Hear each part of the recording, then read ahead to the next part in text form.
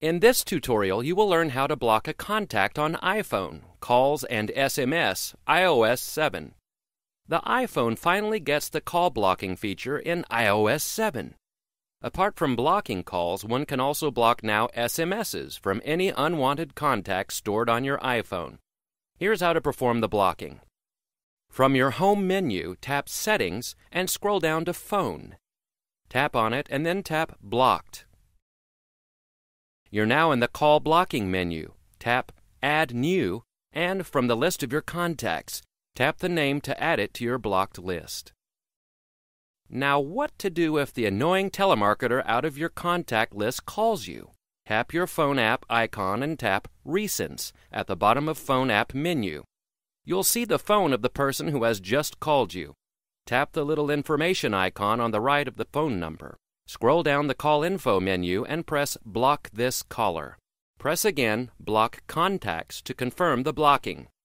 If you might want to block a list of certain phone numbers, ergo the advertising department from a bank, as a preventive measure, the person is not in your contact list or has never called you, you'll have to enter the number or numbers to your contact list and block them afterwards. Messages blocking works in the same way. Go back to Main Settings menu and tap Messages, then tap Blocked. Tap Add New to add the contacts to your blocked list. If you block someone in Messages, the same contact automatically appears in Blocked Calls list. As a bonus, every contact blocked on that list also cannot FaceTime you. If your amnesty applies to some of your blocked contacts, go either to your Phone and Messages menu blocked list and swipe from right to left across the contact you want to unblock. You will see the Unblock option appearing.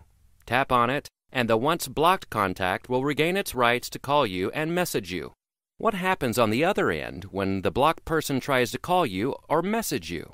After hearing 1-2 rings, on their end, they will be sent straight to your voicemail. Be aware, though, that you might hear a ring or two from them. If they try to send you a message, it will simply not get through. Congratulations! You have just learned how to block a contact on iPhone, calls, and SMS. This was a HowTech tutorial. Like us on Facebook, love us forever, or leave us a comment here in the fields below. Thanks for watching.